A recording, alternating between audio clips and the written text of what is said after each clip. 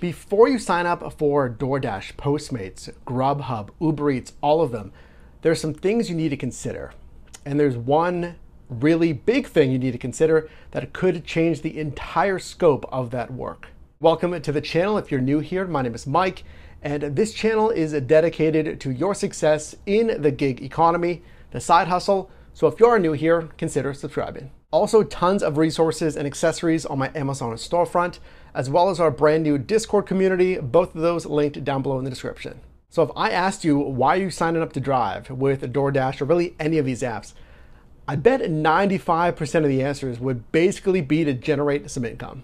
And whether you plan on doing this part-time or full-time, an update from really just days ago may change how you do that work. That is Proposition 22 here in California, which is challenging the classification of these gig workers. Now, if you're not in California, I still want you to consider this. Now, this ruling started with Assembly Bill 5 back in September of 2019, where it was ruled that rideshare companies Uber and Lyft had to classify their workers as employees, not independent contractors. So just to get you up to speed, if you're not familiar with any of these apps, traditionally, you are an independent contractor, which means you can set your own hours, you can drive when you want, right? And you can deny requests on these apps that don't make sense to you. So going back to that ruling with Uber and Lyft, they must classify their workers as employees by August 20th, in just a couple of days. Now, an article from the Financial Times states that both companies are expected to appeal. And I gotta tell you, as someone who's been in this space since 2015, this has been an argument that's gone back and forth for just as many years. Are you an employee under really any of these apps, or are you an independent contractor? Now, as an independent contractor, you're not getting any of the W-2 benefits that you would get as an employee. The healthcare, the vision, the sick time, the vacation time. So a lot of us like the flexibility. That's a lot of what was advertised when this kind of whole industry came out, is basically being your own boss, driving when you want. Bringing this back to DoorDash, the Financial Times article states that the company said its internal data suggested the majority of its workers wanted to remain as contractors. Continuing that the flexibility over working hours and location would not be possible under an employee model. So that's big. If you were reclassified as an employee, if you lost the flexibility over, again, the hours and or the location, how would that affect you and your really willingness to drive on those apps? And I'm bringing this up because if things like this pass here in California, if the classification does change, now not only, like we mentioned, for Uber and Lyft, that is already changing. Of course, it's expected to be appealed. But if these classifications change in the delivery space, because Uber Eats is actually not under that AB5 classification, if these things change in the delivery space, then if it happens here, you may see it trickle over into your marketplace. Continuing on, an article from Gizmodo states that DoorDash had data that said that 98%, kind of like the article that we just mentioned, 98% of drivers want to remain independent contractors. Now, that article got kind of heated as the author disagreed with that figure, but I'm not sure I disagree with that figure. Being in this space and seeing this argument made year over year, from what I've seen in the driver forums, the polls from these companies, it does seem like that. It seems like the vast majority of drivers want to remain independent contractors. Are things changing? I don't know. Let us know down below in the comments. Would you prefer to be an independent contractor? Or would you like to have maybe less control over your driving, but have some benefits as an employee?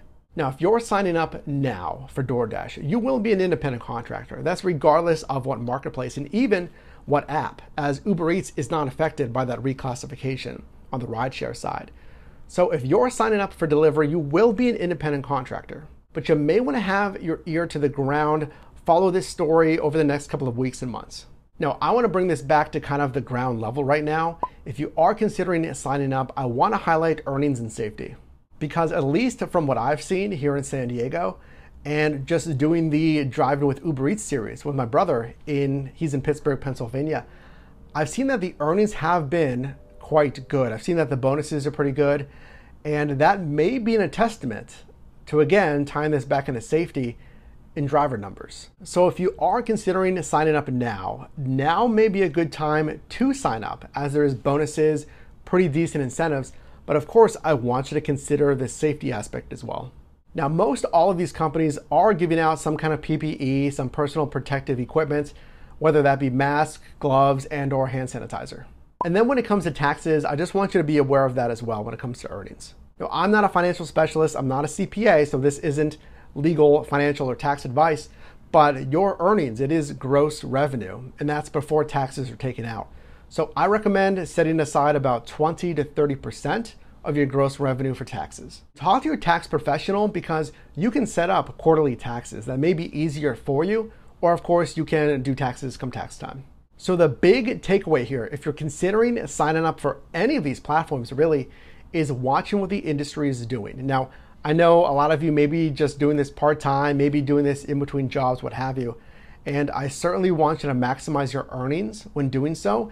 If you plan on doing this for at least more than a month, I encourage you to check out yourdrivermike.com. That's my website. It has a masterclass on a delivery. It's gonna make sure you make the most money so you're not wasting your time when you're out there driving. But things may be changing in this space with that whole classification.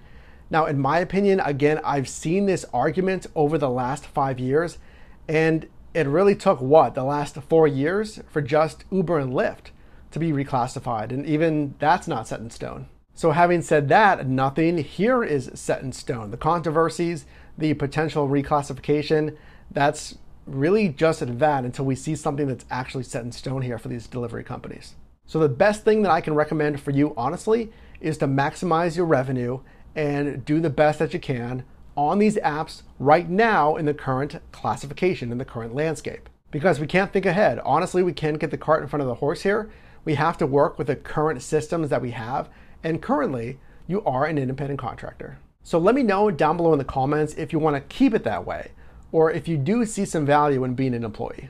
And if you got value in this video, definitely leave a like, and do make sure to check out my Amazon storefront so when you are out there, you have the best accessories. You can click or tap the screen right now for my most recent video, as well as a video recommended for you, and I'll see you in the next one.